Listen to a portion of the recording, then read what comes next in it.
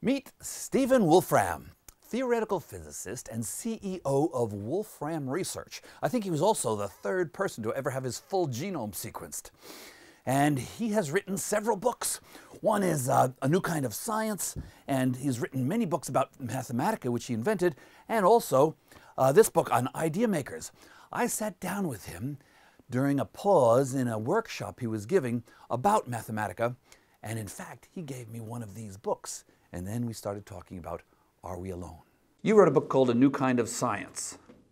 And it's described in Wikipedia called, it says, the universe is digital in its nature and runs on fundamental laws which can be described as a simple program. So I'm interested in Are We Alone? I'm interested in the origin of life on this planet. So what is it about your vision of a digital universe that can inform origin of life studies? Many things. So, the first question is sort of, what is the raw material from which we build up our science? And we've had, for the last 300 or so years, there's been kind of this idea that if you want to make an exact science, mathematics, mathematical equations, and so on, they're your raw material. What I got interested in many years ago now was kind of, is there a generalization of that? Is there something that uses the idea of having a theory, but the raw material for that theory is something beyond just the traditional integrals and derivatives and exponentials and so on that we see in mathematics. Mm-hmm. So the first step is to kind of understand the basic science of the computational universe. Once we've understood that, we can then take the raw material that we have from that and start using it to make conclusions and make models for things in the world, like for biochemistry and so on. Uh-huh. The interesting part of it is the intuition that you get and the very different kinds of questions that you can ask, like questions about, what is intelligence, what is life, what's the significance of intelligence and life, and so on. You get to really ask those questions in a much cleaner way by using this kind of different approach to building up science. I guess a case that's perhaps more interesting, and that is the case of intelligence. What do we mean by intelligence?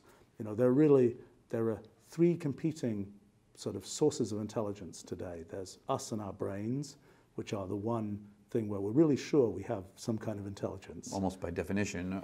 Yeah, right.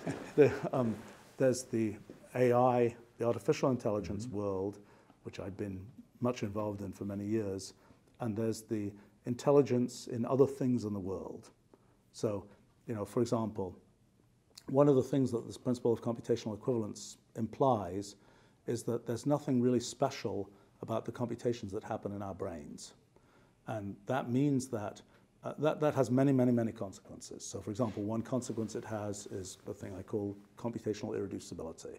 When you look at a system, one of these abstract systems evolving, a system in nature evolving, it operates according to some rules.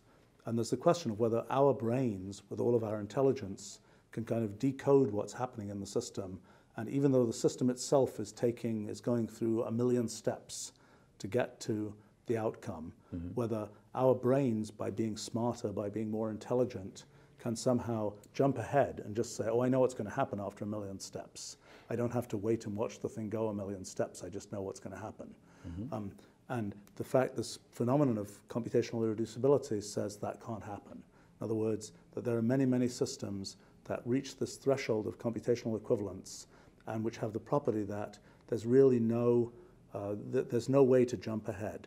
They're all equivalent in the kind of computational process that they're going through. I think that I think we're more robust than people sometimes give us credit for. And I think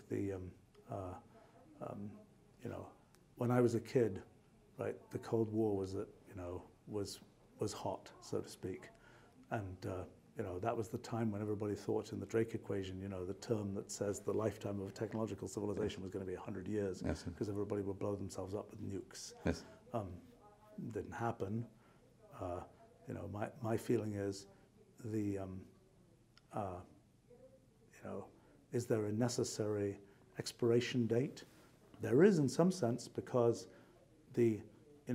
one thing we will achieve for sure is some form of immortality, at which point the nature of our civilization will change considerably, because a lot of human activities are driven by finite lifespan, right, and scarce resources and things like this. I feel like there's an evolution of human purposes which is where sort of almost tautologically we conclude that what we're doing is worthwhile because that's what we're doing. You know, that's what we have, and that's what we might as well be involved with.